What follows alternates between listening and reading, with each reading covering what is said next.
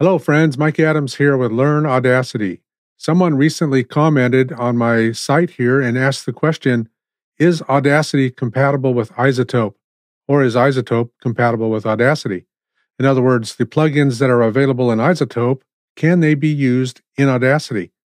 My answer is going to be yes and no. Let me explain what I mean.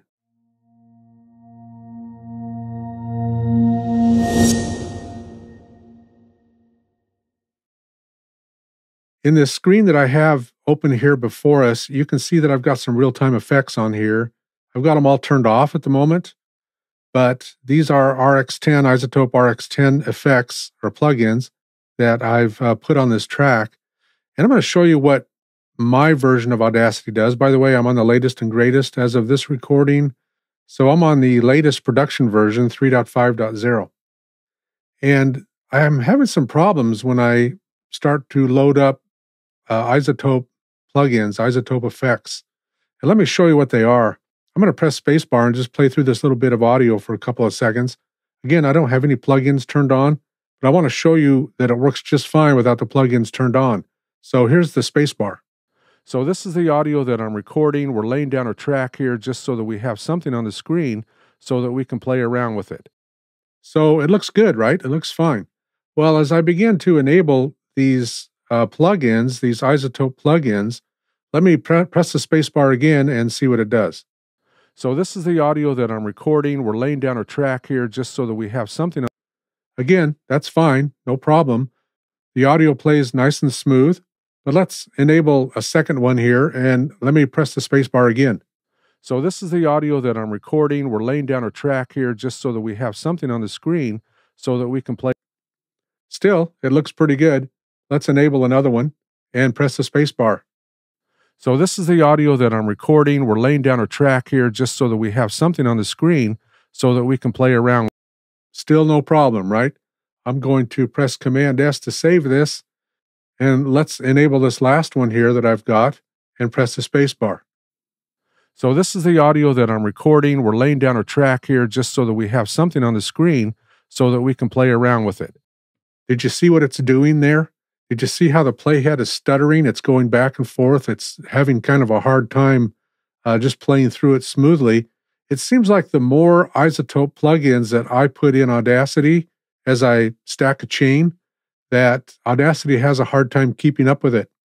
Now, if you do all of your editing in advance without any plugins installed, by editing I mean you've removed all your bad content, your ums, your false starts, and everything that goes along with that. You've cleaned up the noise and everything that you can do prior to putting effects on it. It'll be fine. But then when you enable the effects, or you can enable the effects then after you edit, and it'll play through fine. But if you try and edit your waveform with more than 2 or 3 iZotope effects on it, it's going to really be a problem for you because again, the playhead's going to skip around. It's going to pause, at least on my system. I'm on a 2021 or 2022 MacBook Pro with an M1 processor. I don't have this problem with any other effects. It just seems to be iZotope. Again, if I'm going to edit with these effects on here, it's going to give me a lot of problems. I'm not going to be able to do it. So let me also mention that I have had Audacity crash on me. As soon as I push play, when I get more than 3 or 4 iZotope effects on it, it will crash when I press the spacebar or when I press play. And I send a report in every time that it does that. But that gets a little frustrating. If I disable the iZotope effects, it doesn't crash, it doesn't do anything, doesn't act abnormal at all. But let me press the spacebar again with these all on here and check out the playhead again. So this is the audio that I'm recording. We're laying down a track here just so that we have something on the screen so that we can play around with it. And let's go maybe. So the way that thing stutters across there, it's not only annoying, it makes it impossible to really know where you are at any moment in the waveform. So is iZotope plugins or effects compatible with Audacity version 3.5.0? Yes and no. That's still my answer, yes and no. If you feel brave enough but it might crash on you. Make sure you save and save often. But here's a bigger question. If you have paid for iZotope, you've put the money out for iZotope, you've bought the program, why wouldn't you use the program? Why bring those plugins into Audacity and try and use them here when there does seem to be a compatibility issue? And again, it might just be my system. Maybe yours doesn't do this, but there seems to be a compatibility issue when I can just, once I'm done editing, if I want to edit in Audacity and I want to, once I'm done editing in Audacity, I want to export my project as a WAV file, which I would advise keeping it in WAV format as long as you can because it's lossless. So if I exported this into iZotope and put my effects on it there, again, my question is, why wouldn't you do that?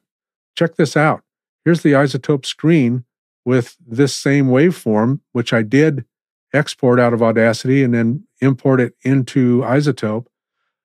I've got all of my effects here in the right-hand column. I can set a chain up here, and I can put my effects in it or on it right here in iZotope. So if my preference is to edit in Audacity, do your editing there. But if you own iZotope, you might consider importing that exported WAV file into iZotope and put your effects on it here. So just a thought. This is what I do. And you might want to start doing that as well. So, hey, that's all I've got for you in this riveting episode of Learn Audacity. I hope this helps answer some of your questions about iZotope. RX11 is coming out soon, so be sure and check out their site, iZotope.com. No, I'm not affiliated with them in any way, but it's a good product and I promote good products. So I'll let you go, and until next time, y'all take care.